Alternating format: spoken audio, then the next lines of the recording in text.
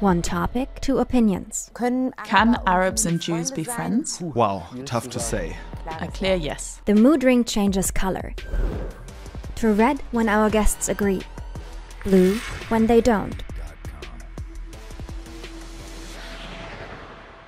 Hi, I'm Fatima from Frankfurt. I'm committed to promoting dialogue between Arabs and Jews because it's really important to me. Hi, my name's Mike. Especially when things start to heat up again in the Middle East, I unfortunately experience hostility, predominantly from the Arab or Muslim community. Will they come closer? Or will the mood get chillier? Anti-Semitism comes mainly from the Arab community. Feels that way. I would say no. Wenn man bestimmte Dinge sagt, beispielsweise sich. If you say certain things that openly show you're Jewish, sometimes that's all it takes. Or just posting pictures from Israel or with an Israeli flag is sometimes provocation enough for a few people to leave comments ranging from Free Palestine to the worst insults and threats. And often they come from people with an Arab or Turkish background. Von Menschen mit einem arabischen oder türkischen Background. I come from Frankfurt. From my area and my perspective there, I can only say that actually we're on the same side the whole time. My background's Moroccan. We had the same holidays. After Passover, we celebrated together. My grandfather had a best friend who I called Uncle. Only at his funeral did I realize he was a Jew.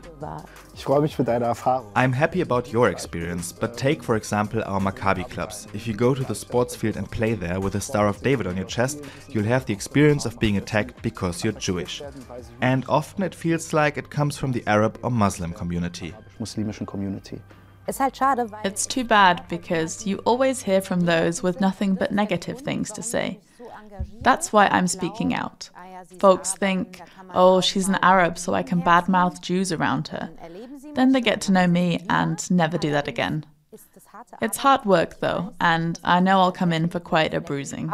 Das, was ich mir wünschen würde. I wish folks would lend more of an ear to people like you, that you'd be heard more in your own community. Eigene Community. In the Jewish community, there is a hatred of Arabs. Ja. I've never experienced it. Und Hass ist auch sehr schwierig. I think hate is maybe not the right word here. It's more of a dislike that's sprung up from angst, from fear. There's also the situation that groups of people walk by you and yell stuff after you. Everything from fuck Israel to dirty Jew. Von fuck Israel bis zu scheiß Jude. That's also part of the reality. When I started wearing my kippah, my grandmother said to me, "Wouldn't you rather wear sunglasses instead?" She was afraid that when I went out on the street, it would make me recognizable as Jewish and someone would beat me up. Jemand verprügelt werde. I really feel for you. I think it's good that you're wearing a kippah today. Today, people say Jewish life is part of Germany, but that it's not visible.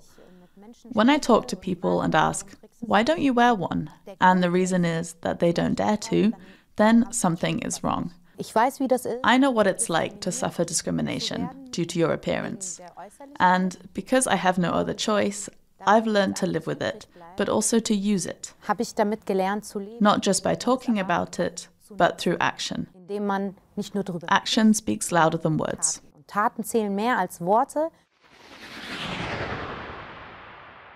Jewish-Arab dialogue has deteriorated. Partly yes, partly no. It depends on where you are.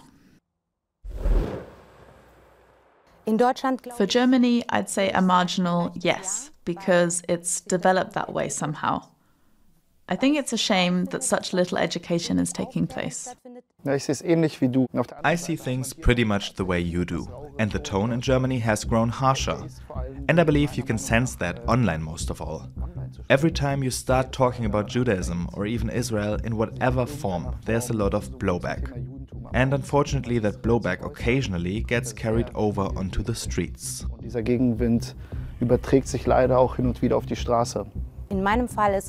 For my part, I clean Stolpersteine, stones that honor victims of the Nazis, as I think that's important.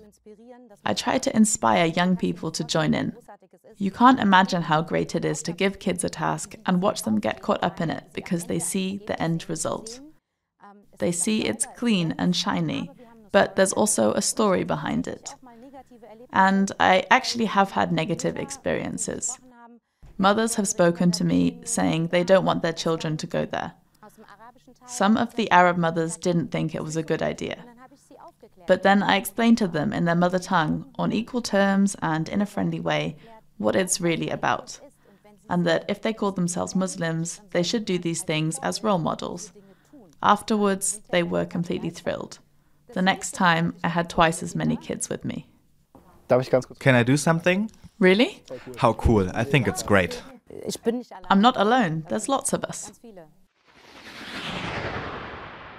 Israel is a topic that hangs over every conversation. Over a few. I would say no. I'm a Berliner. I was born here. And yet I'm constantly confronted with it. Now and then I get comments like this. What's your president doing there? Then I say, likely sitting in Bellevue Palace, signing things into law. I think what's important to note is, no matter what our political opinions are, we're not ambassadors for our countries of origin. We haven't chosen to take responsibility for something. And for me, by the way, it's not even my country of origin. I can sense that this really affects you. And that's a shame because it actually shouldn't be happening here. We're here and we live together here. We have to break things down and find the common ground here. Hier die Gemeinsamkeiten finden.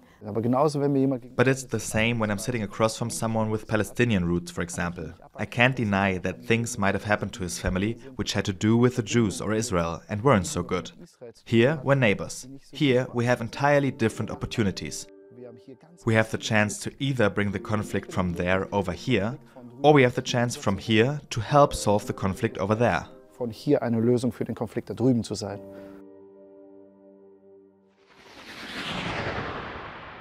There's too much historical baggage between Jews and Arabs for a dialogue. Absolutely not. I don't see it that way at all. Ich finde ganz im Gegenteil. Quite the contrary. Many people worry about falling into the divide. I'm on this side of the border, you're on the other side, so we must not like one another. But that's not true. Look back 50, 100 or 200 years in history and you might discover, hey, not only did I like you once, I might have even been your neighbor. Nebeneinander gelebt. Ja, sehr gut. That's a really good point. I can cite Morocco as an example because it is like that. It's anchored in our culture. We live together. In Morocco, children learn about Jewish history in primary school. Wird jüdische Geschichte gelernt? Really? Ja. Yes. Ja. Das ist Yes, it was introduced by the king. There are such wonderful things that we can also celebrate and eat together. I miss that here. I know there's a Holocaust Remembrance Day hashtag, but why isn't it a holiday? Why can't that be changed? Ich finde, das ist ein unfassbar positiver Ansatz. That's an incredibly positive approach. But I think that with people from other regions of the world who haven't been taught this and who've been raised since childhood to hate Jews, it might be a bit more difficult. Beinahe mit der Muttermilch mitgegeben wurde, dass es dort vielleicht doch auch schwieriger sein kann. Hier in Berlin war es so, dass ich auch an Here in Berlin, I also took part in demonstrations which argued for Israel's right to exist. That was enough to provoke extremely hostile reactions, both online and offline, all the way through to death threats. teilweise Extremanfeindungen gekommen ist, bis hin zu Morddrohungen. dass du die It's not acceptable that you suffer discrimination just for flying the flag. Daran merkt man auch so. It also makes you realize that as much as we'd like to have a world in which friendly coexistence is possible, like we've just said, that's not quite the reality. Realität ist es nicht. Judaism and Islam have a lot in common. Absolutely. Clearly. die Basis der The Quran is based on the Old Testament. We honor all the prophets, we have the same names. We're all related, we're all descended from one father. Vater ab. Im Koran Moses is one of the most frequently mentioned names in the Quran. häufigsten Namen genannt. Es gibt so vieles, was auch alleine von There's so much that should connect us, from the personal family stories to the experiences you have as a person from an immigrant background here in Germany. In Deutschland macht einen verbinden sollte, verbinden müsste. Ich bin mal früher. I used to go to schools where we had to talk about our religion and explain what was so special about it. And when I began relating the history of our religion, people started to notice, oh, so much is similar to that of the Muslim who spoke just before. We noticed there are way more things that connect us than things which separate us. Die einen voneinander trennen. So what's the conclusion? Did our guests grow any closer?